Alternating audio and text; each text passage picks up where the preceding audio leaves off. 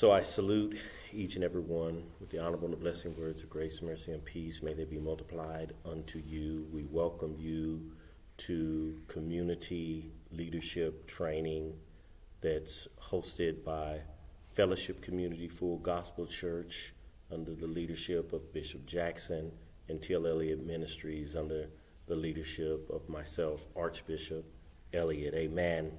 So in that, here this afternoon, it's a blessing that we can continue to teach not only leaders, but the body of Christ, those things that we believe are foundational, those things that we believe are core to our belief system, so that as we continue to not only grow in our relationship in the Lord, we're able to develop our relationship to be able to lead people based on Scripture, based on what thus saith the Lord. And as I say lead, let me make sure that I clarify to each and every one the word lead, whether we're talking Hebrew, Greek, Aramaic, and believe it or not, even in our Western world culture, means to influence. Many people are kind of stunt on their growth in doing things for the Lord because they feel that they can't do it unless they have a title in front of their name or behind their name. And without that, they say, well, I can't do anything. But I emphasize leadership is about being able to influence others. If we have the ability to speak a word or say something, especially with passion and conviction, that people, when they hear you speak, are moved and excited to do what you're saying, then you're tapping into your capability of being a leader. But we pray that it is forever for the service of the Lord God in all things. Amen. So with that being said, I digress from the subject per se of leaders to the subject at hand. And the subject at hand that we're discussing is consecration of church leadership. Amen. Consecration of church leadership. Today we're in part 2 of this series that I am doing on consecration of church leadership. But I believe, and I think all other leaders under the sound of my voice say this is a significant area that needs to be clarified, especially in the church, because we so loosely use, terms like consecrate, and some people that are listening either know or they don't know.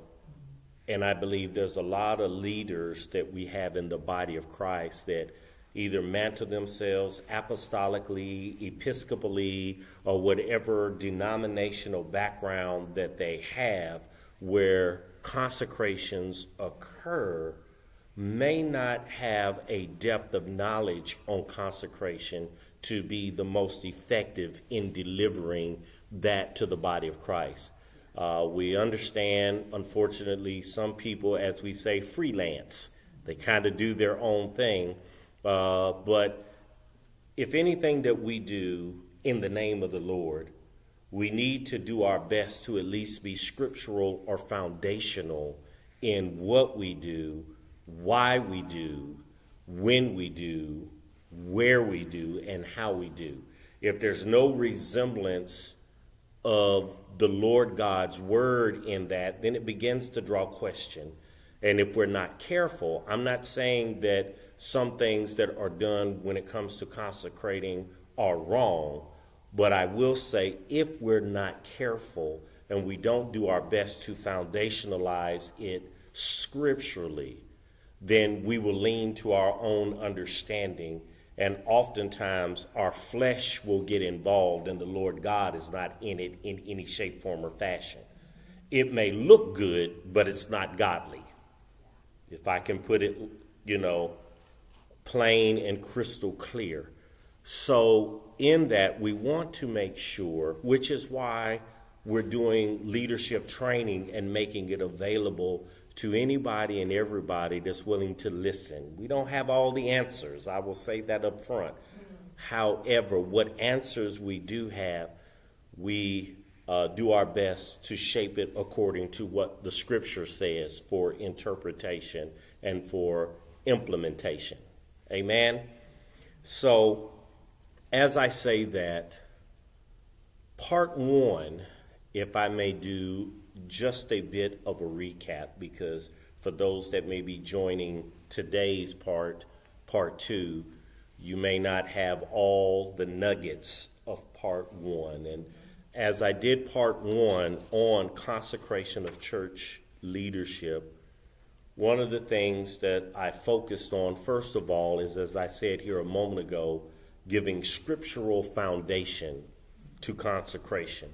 The scriptures that I addressed were Exodus chapter 28, verse 3, verse 41, Exodus chapter 30, verse 30,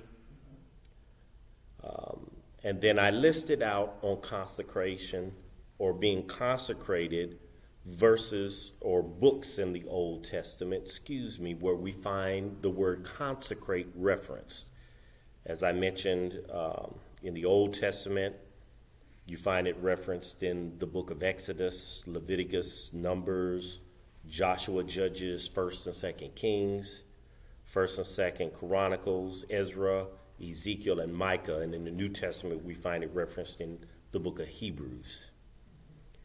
In the same turn, I took the time to articulate what is consecration, because I believe as the Lord has led me when it comes to teaching anything regarding the word of the Lord, there's always 6 elements that we look to address: who, what, when, where, why, and how.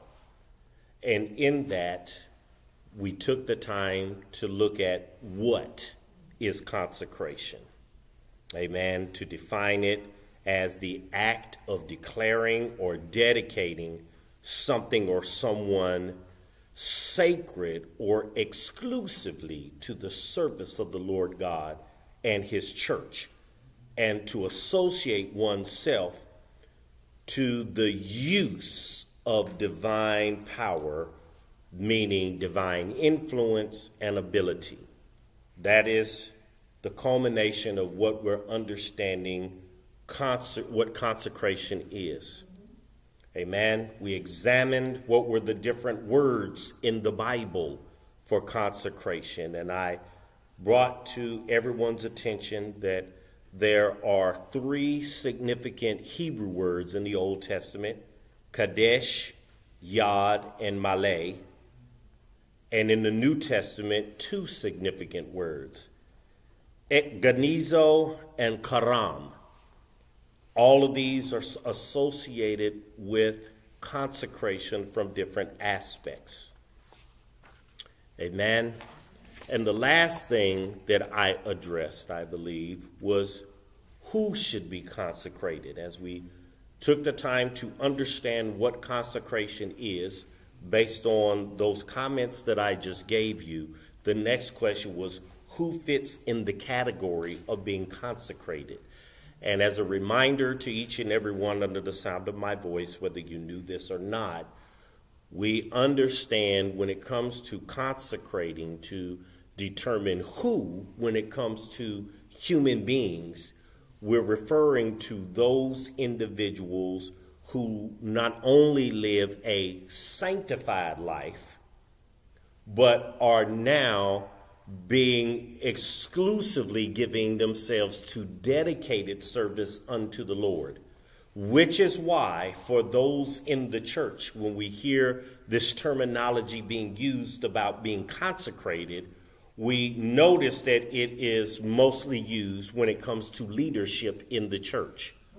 Because those who are leaders in the church are not just trying to focus specifically on living a sanctified individual life. They're also saying, not only am I focusing on a sanctified or a holy life like each and every person in the church or in the body of Christ, but I am also committing myself or dedicating myself to total service of the Lord beyond me. That means I am now looking at being a consistent influencer for the Lord. And I'm using key words because, as I said here a moment ago, a leader is an influencer. So when we look across the landscape of those who are operating, as we say, as leaders in the church, they are individuals who said, the Lord is more to me than just me being focused on myself. I am also focused on the well-being of other individuals in the Lord, and I'm looking at taking the role to help lead them in their sanctified life. This is why we can really understand what is the depth of the function of those, as we say, as bishops, as apostles, as pastors, as deacons and elders, because they're saying that service of the Lord is more than serving myself. Now, I don't want anyone to misinterpret what I am saying here, because depending on where people are in their spiritual life, I do not want anyone to think I'm degrading a person that's working on sanctification. That is valuable to each and every individual, including leaders. Amen. And in that, if sanctification is not valued and worked on, unfortunately, we can find that the church can become degraded if people bypass sanctification and only want consecration. I hope everybody's hearing me, because that can be something that can break the foundation of the church.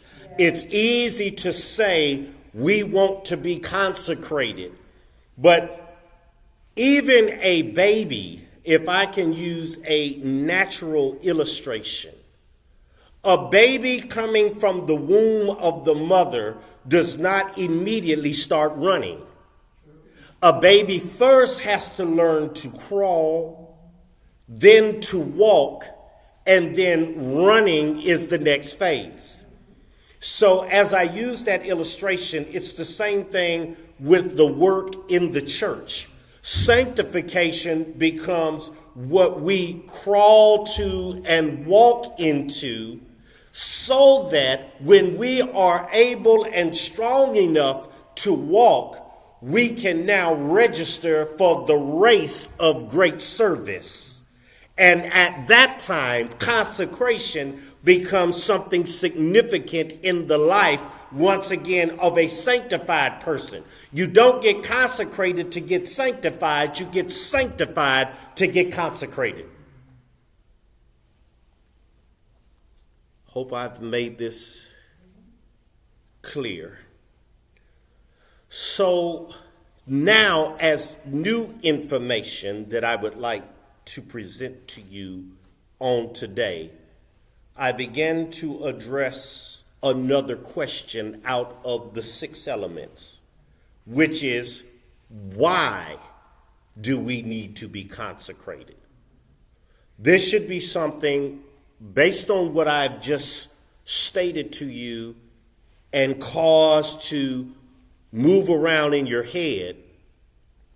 We want to make sure as believers that without a shadow of a doubt, we not only know what consecration is and who needs to be consecrated, but see, one of the, if I may use the term, selling factors for an individual to stay dedicated to consecration is them being able to answer within themselves why they want to be consecrated.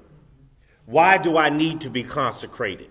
What is the fringe benefits of being consecrated? If I may still put that in simplicity, because everybody under the sound of my voice, I want you to be really, if I may say, sold to this, that you say, I want to be consecrated unto the Lord. I don't want to just live sanctified and only focus on me, I also want to be enlisted to the continued service of the Lord. Because remember, I think I said this before and I'll say it again. I want it to be really drilled into the hearing of each and every individual. It requires you to be sanctified or living a sanctified life in order to posture you or qualify you for consecration. If I'm living a sanctified life, it's the Lord says, based on the lifestyle that you're living, I can now give you the invitation, what we call the calling of ministry on the next level. Whether it's to be a licensed preacher, whether it's to operate under, as we say, episcopally, holy orders as a bishop or as a elder / priest, because in some denominational faiths, elder and priest are one in the same. They just use different terminology. Or if you're called to be a deacon to the church, you're under holy orders. If anyone is to receive the call or the invitation for the giftings in the church, the apostle, the prophet, the evangelist, the pastor and teacher. These are for the perfecting or the maturing of the saints, as we know in Ephesians chapter 4. So in saying all of that, we can't just want to have those identities without also knowing and having a passion to live up to what those identities represent, not only to the Lord, but also to the church and to the world. Because the world doesn't know what they don't have unless the church is representing the Lord God in the totality to let them know what a spiritual lifestyle looks like. So as I say that, then it brings me to, why do we need to be consecrated? Amen. So let me begin to address scripturally those things that show why we need to be consecrated. First thing I would like to take you to scripturally is in the book of Leviticus, chapter 11, verse 44. In Leviticus 11:44, the scripture says, and I'm reading from the Standard King James Version, it says, "For I am the Lord your God.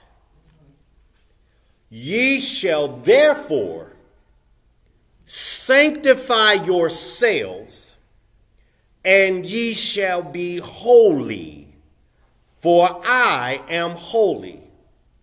Neither shall ye defile yourselves with any manner of creeping thing that creepeth upon the earth." So, in reading Leviticus 11:44, one reason why we need to be consecrated, especially as leaders in the church or leaders to the body of Christ, is because the consecration identifies our holiness.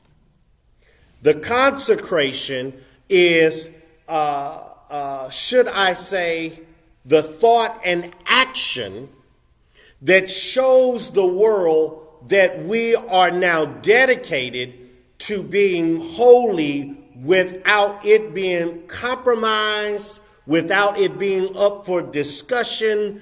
This is what we are saying going forward until eternity comes, or until our dying day, our last breath.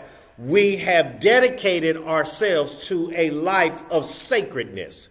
We've dedicated our lives to being separated for the Lord. We've dedicated our life to not be one chasing after worldliness, but completely chasing after godliness in everything we do, everything we say.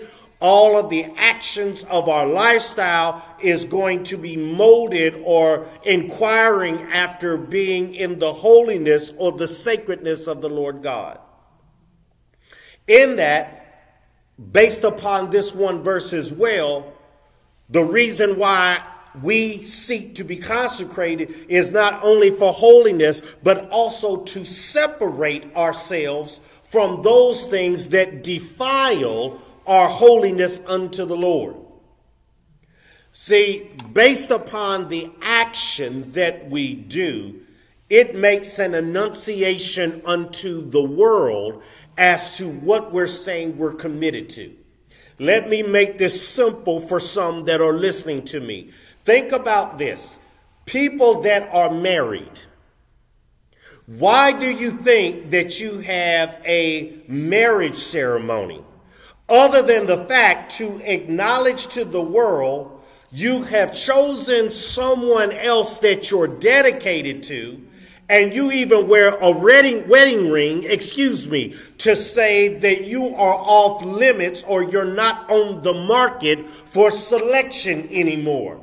Because as long as you're wearing that and as long as your mindset is to be dedicated to, as we say in our Western culture, your other half, I don't need you as an outsider to try to influence me to adultery, to fornication, to anything outside of what's honorable to the relationship that I have now committed to. So with saying that, it's the same thing with being consecrated. Consecrated is making an enunciation to everyone that knows the dedication of the individual is not to be willingly tampered with, to pull them out of being dedicated to the Lord that they've committed their life to.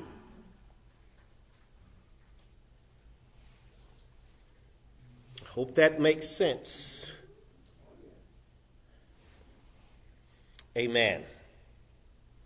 Let me give you another reason why we need to be consecrated. Turn with me to the book of James, chapter 4, in verse 17.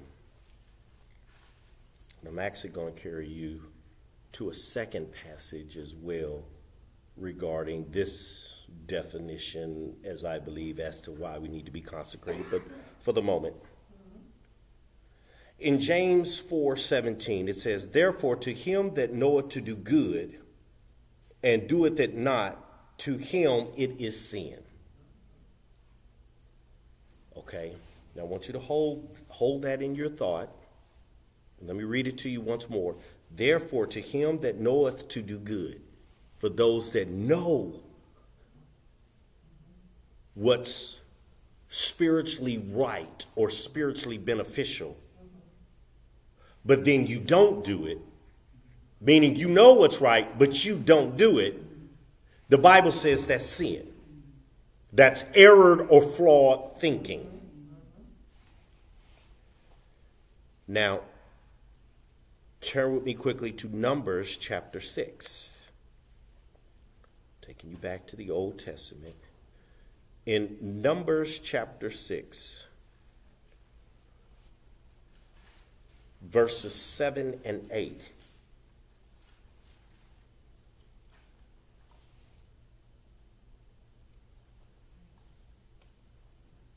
Matter of fact, let me read verse 6 in conjunction with that.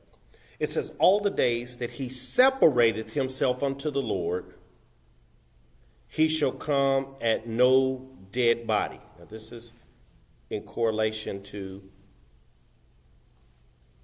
the separation, as we would say, the Nazaritic vow. Amen. For those who know a little bit about the Old Testament, the view of the Nazarite. It was still a priestly separation for the Lord. Amen. Then it says, he shall not make himself unclean for his father or for his mother, for his brother or for his sister when they die, because the consecration of his God is upon his head. Okay. Verse 8. All the days of his separation, he is holy unto the Lord. Okay. Now, I know those under the sound of my voice are saying, what are you saying here? Okay. According to Numbers, under the Nazaritic vow of separation or consecration unto the Lord, it is not in the sense that consecration unto the Lord is conditional. What am I referring to? Okay. Based upon what is being articulated here in the book of Numbers, you can't act consecrated to some folk, and then other folk, you not consecrated.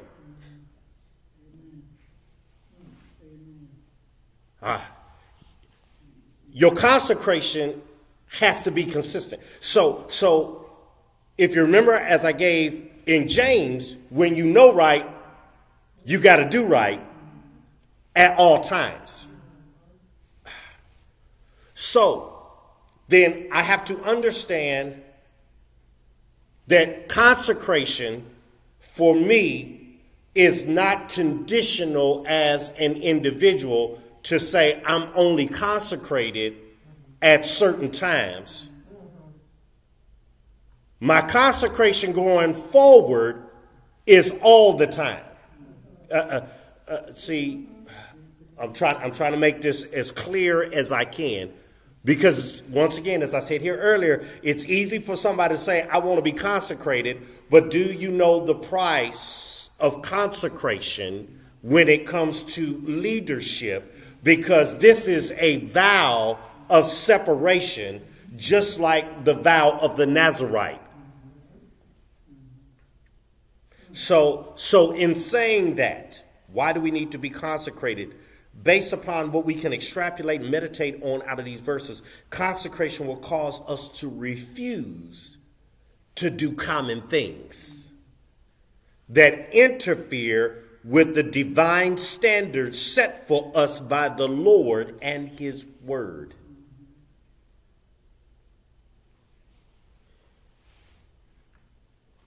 I cannot afford to let common things or worldly things or fleshly things compromise my sanctification and service unto the Lord. I've heard many leaders, they would usually say, I can't afford my anointing to be tainted. And that's really speaking towards one who has a consecrated mindset. So hopefully this speaks in volumes to leaders that are under the sound of my voice, how valuable you are when it comes to consecration. There's a mindset that you have to transition to, that's not just you're having the fanfare of an event that's done before people. You are now saying, here going forward, I am married to the service of the Lord. I'm not shacking with the service. I'm married to the service.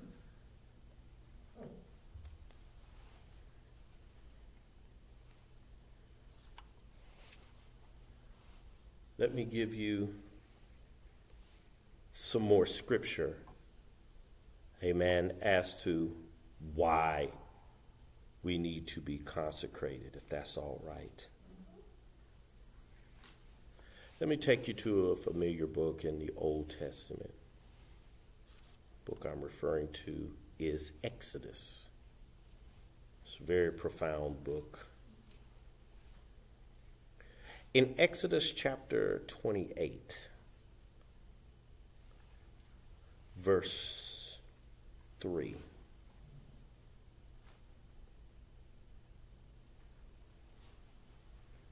I like what this verse has to say.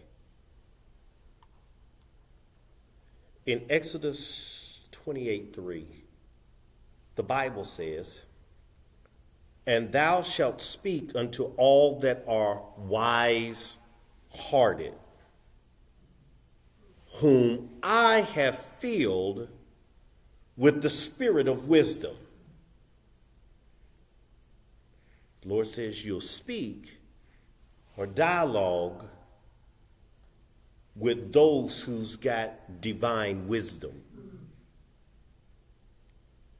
operating in their inner man, in our heart, in their minds. Amen. That they may make Aaron's garments to consecrate him. Now listen to this. That he may minister unto me in the priest's office.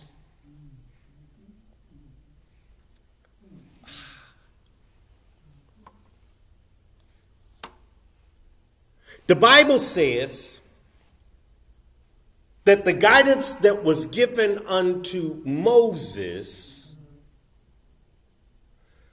was that not only was Aaron's garments made sacred, but the scripture says that he is to also be consecrated so that he can minister, watch this, not to folks, but minister to the Lord in the priest's office.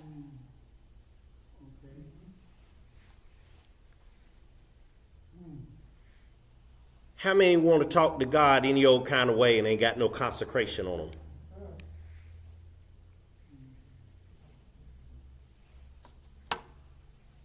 If I'm going to be the priest, if I'm going to be the elder, if I'm going to be the bishop, if I'm going to be the apostle, listen very closely. The Bible says not only are the garments consecrated, but the individual is consecrated so they can minister unto the Lord. People like to minister, but are they really only ministering to people, but not to God? This becomes something significant as to one of the purposes that consecration is necessary.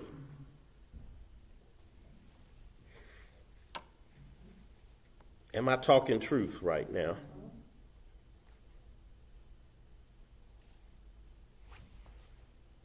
Can I give you a little more on that? Still in the book of Exodus. Even if we turned back to chapter 19, verse 22. In Exodus 19:22, the Bible says, "And let the priests also which come near to the Lord sanctify themselves, lest the Lord break forth upon them." Meaning burst out in violence or anger against them.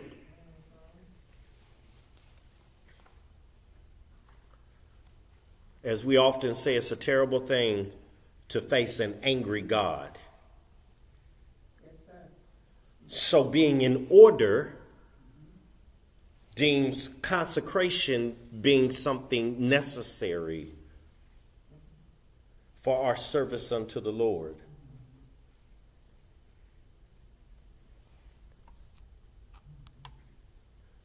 as I say as a point, this means, as another answer as to why we need to be consecrated, is consecration permits us to minister to and for the Lord.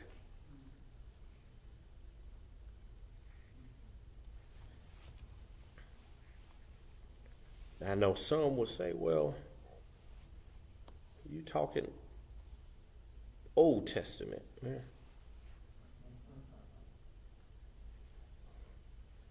What does the New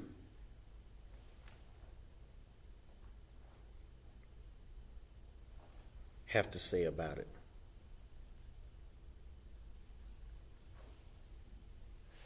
I like how 2 Corinthians chapter 8, verse 5 doesn't say that directly, but here's a revelation that we grab. It says, "And this they did, not as we hoped, but first gave themselves to the Lord," meaning they dedicated themselves or consecrated themselves unto the Lord, "and unto us by the will of God," or by the desire. It is in the Lord God's will that we're not only sanctified to him, but that we're given to him in complete service. So we can pull that here from 2 Corinthians to really invest in the thought and the belief that we as leaders in the body of Christ, if we're going to influence others, it's something that we will desire to do, but in the desire of giving full service to him, of being more than just sanctified, it's in the will of the Lord God for us to arrive to that.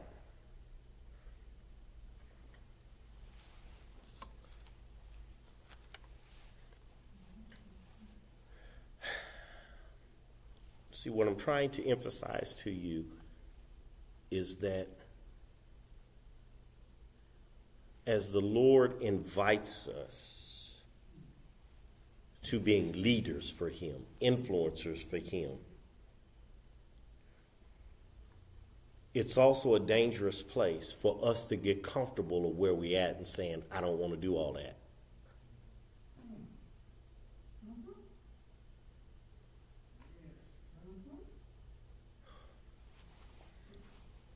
Are y'all with me? Yes, sir.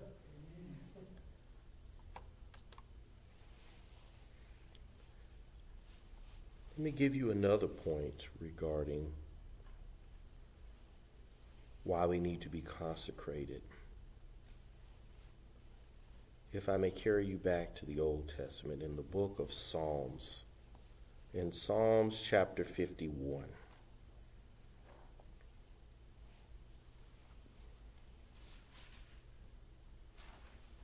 I like how, as we believe, David being the psalm writer for this particular chapter, I like how the chapter actually talks about consecration, whether people realize it or not.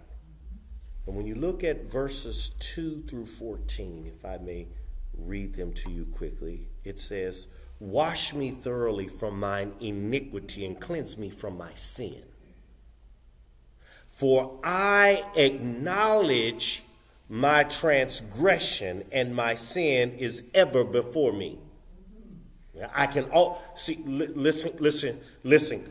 Consecration now. This is, if I may say, almost the prayer or acknowledgement of an individual that's going into being consecrated. If anybody want to know what the mindset of the individual is, this is an individual saying, Lord, this is why I want to be consecrated. I'm exposing to you my thought as I examine my own life, my own faults that may be hindrances from me being consecrated. I may be on the sanctified journey, but there's some things that I've got to acknowledge. You got to understand. See, repentance is something that also comes to the forefront, even in the transition of sanctification to consecration.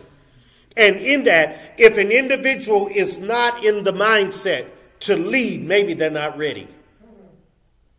Because these are some things, if someone really is looking on the verge of consecration, then somebody need to revisit Psalms 51, if you're hearing me. So what does he say here? If you were putting yourself in this position before you were getting ready to get consecrated, you would be like David and say, wash me thoroughly from my iniquity, from my unrighteous actions, and cleanse me from my ungodly thinking. For I acknowledge my transgressions, and my sin is ever before me. Meaning, while I'm in this earthen vessel, no matter how sanctified I've gotten, I can still see fault in myself, or I'm not to arrive that this earthen vessel does not have defects. Verse 4, against thee only have I sinned. My sin is not based upon other folks. My sin is based upon my error thinking of not thinking according to the commandments or the word of the living God, being how I should frame my thoughts and actions. It says, against thee only have I sinned, and done this evil in thy sight, that thou mightest be justified when thou speakest, and be clear when thou judgest. Behold, I was shapen in iniquity. Oh, or should I say, behold, I was twisted. I was disconfigured. I was contorted or wounded in my iniquity.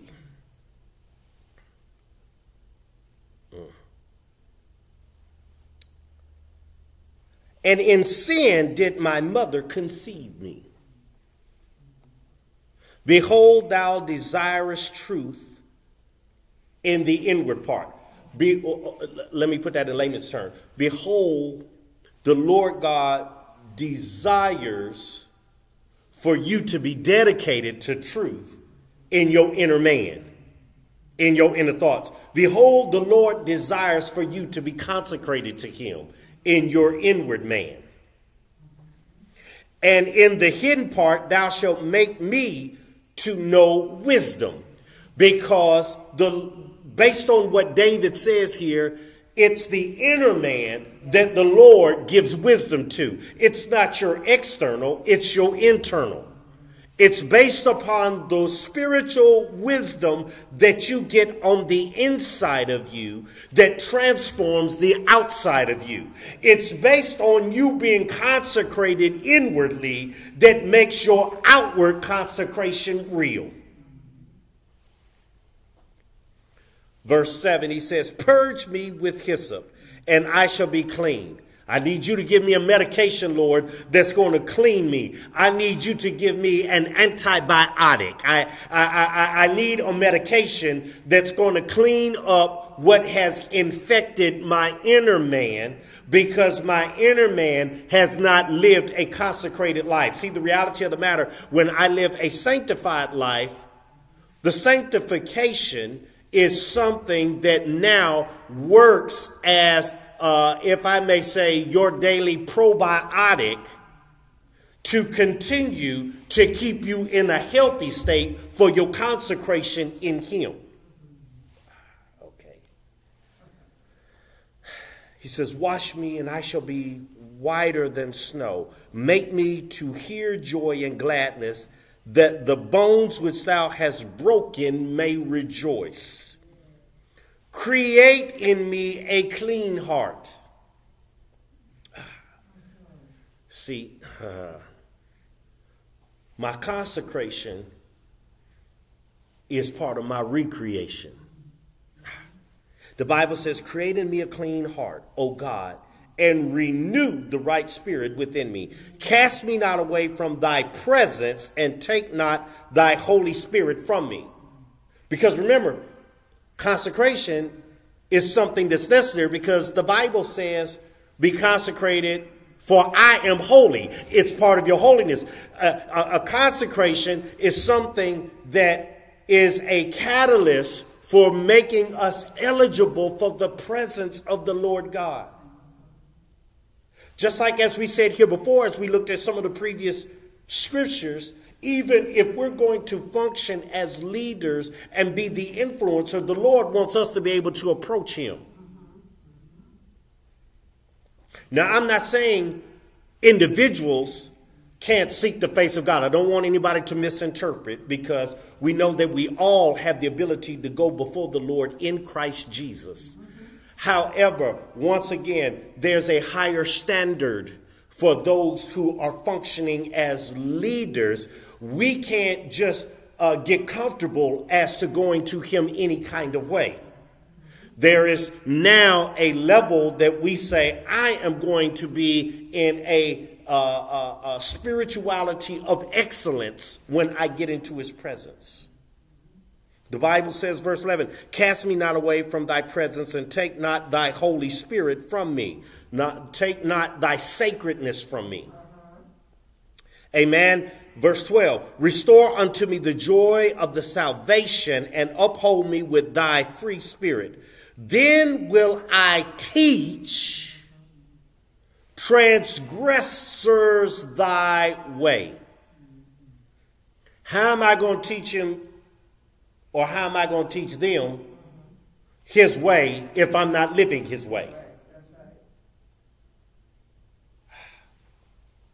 And sinners shall be converted unto thee. It takes the consecrated lifestyle of leaders to show people who aren't living a sanctified life what it looks like to live a holy life, so that they have a desire to be converted and start sanctification.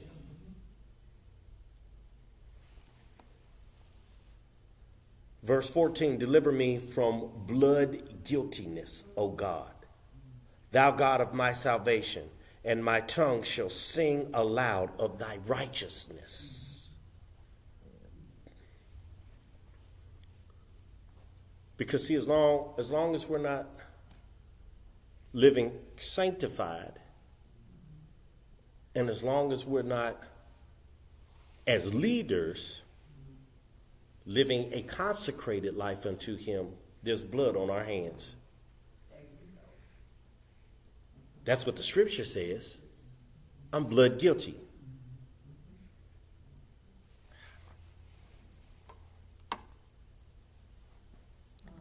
So based on this, another reason why we need to be consecrated is because consecration will assist with deepening our relationship and knowledge, or should I say spiritual understanding of Christ as sacred leaders unto him.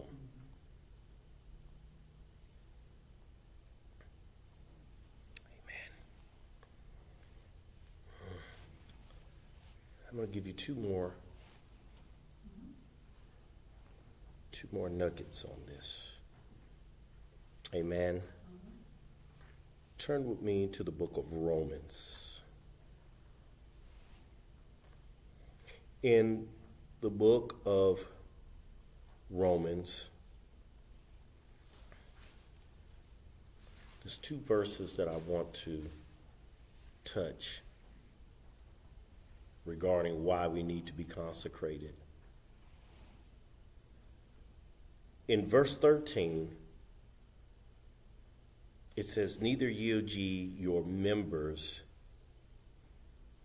as instruments of unrighteousness unto sin. All right?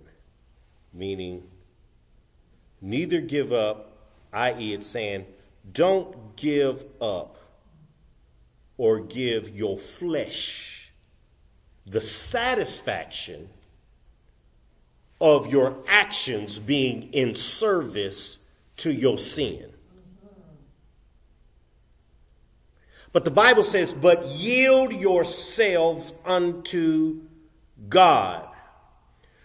And as we say yield, it means dedicate yourselves, sanctify yourselves, or consecrate yourselves unto God as those that are alive from the dead. Meaning those who were, as Paul says, there are many that are dead in Christ. He says, now activate your spirituality so that you aren't the living dead walking around. You have to be consecrated, giving yourself over to the Lord so that the spirit that's inside of you that's still operating your body now becomes alive.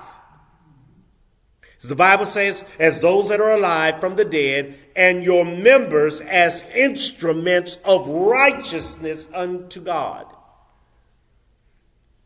So when I dedicate myself unto the Lord, when I consecrate myself unto the Lord, then one of the reasons why is so that every function, every limb, every action that I do is for the service of the Lord God versus to accommodate or serve my flesh or my hidden humanistic agendas. Are y'all with me? Still in that same chapter, jump down to verse 19. In verse 19, it says, I speak after the manner of men, because of the infirmities of your flesh. The writer says, I speak to you to deal with fleshly matters because your flesh has gotten in the way. For as ye have yielded your members servants to uncleanness and to iniquity unto iniquity. The writer says, I need to deal with you because you're living a type of consecrated life, but your life is consecrated to unrighteous things. You have officially committed yourself to continued service to your flesh. Then he says, even so now yield your members servants to righteousness unto holiness. Meaning, if you have the ability to be consecrated to your flesh, if I'm coming to you representing to the Lord and you are to be converted and you are to begin to live a life of sanctification, then you could be consecrated unto the Lord just as good, if not better, than you were when you was consecrated to your flesh.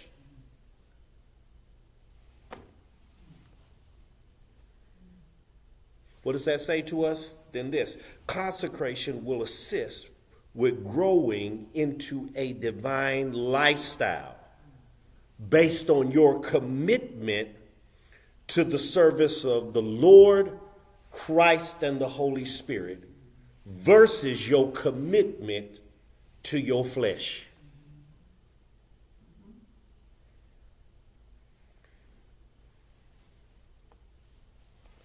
I'm going to give you one more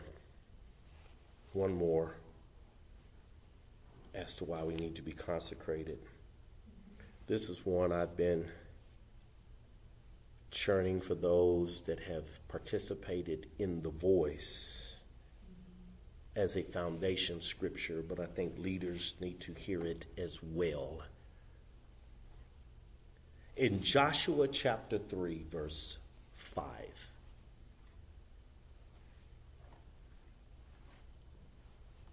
In Joshua 3:5,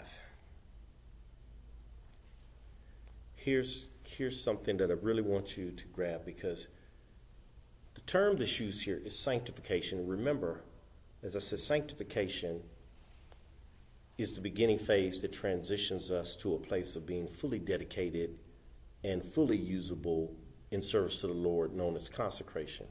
But there's some things that you have to understand why sanctification is still significant to consecration.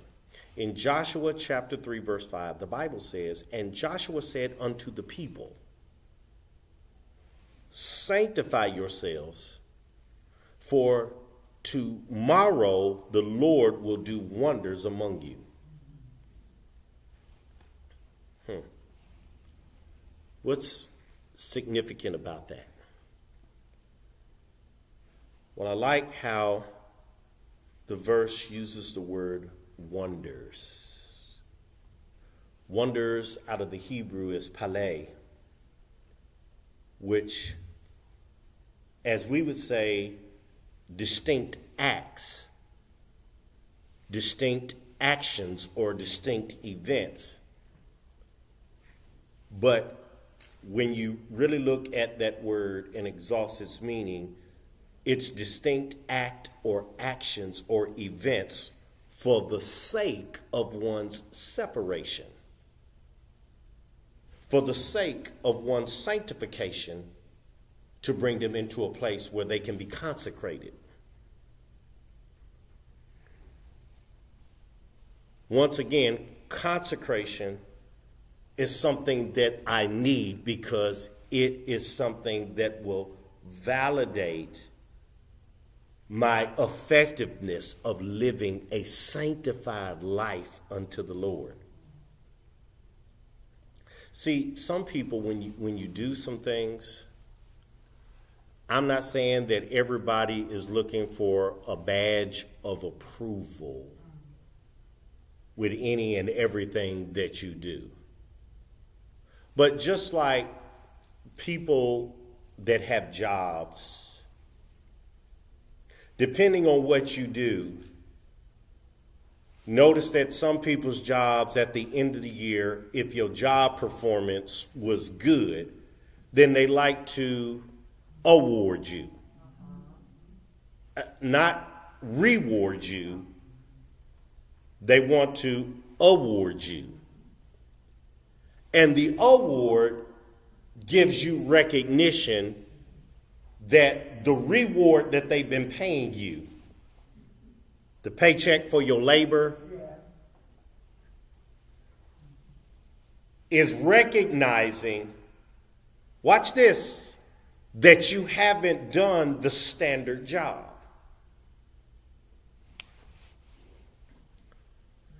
The award that you're given at the end of, as we would say, a job rating period, is to acknowledge how you have done your job in excellence for you to become eligible for the next level.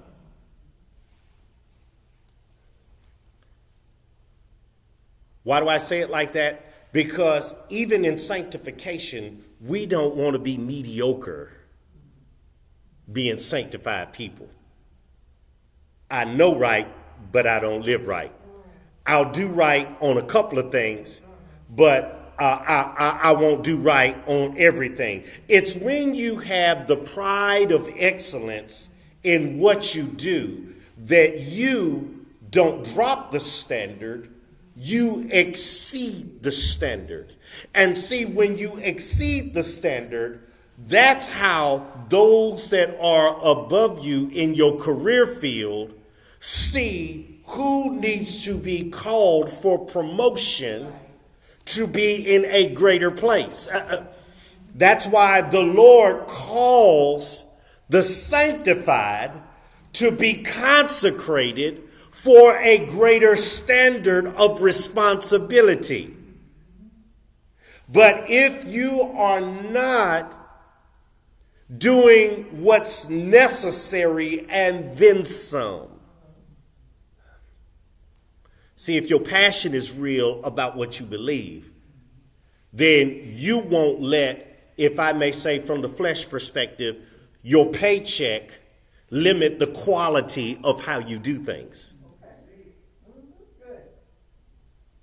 So as kingdom people, when you're really on the journey of sanctification for the Lord, then as leaders, you're not wanting to just be simple. You're wanting to give the best quality so that when the Lord looks for the next candidate to fill the responsibility of being a kingdom influencer, you already qualify, and you ain't just qualifying because of one event that you did. You're qualifying because you live that lifestyle.